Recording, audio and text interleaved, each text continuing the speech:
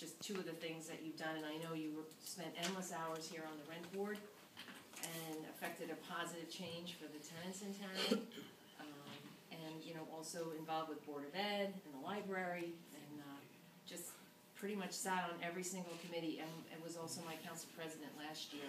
And Pete and I worked very closely together with the borough administrator, and I always think of you as my right hand, even though you're sitting on my left, but it's really, I want to congratulate you, and I want to thank you very much for your service.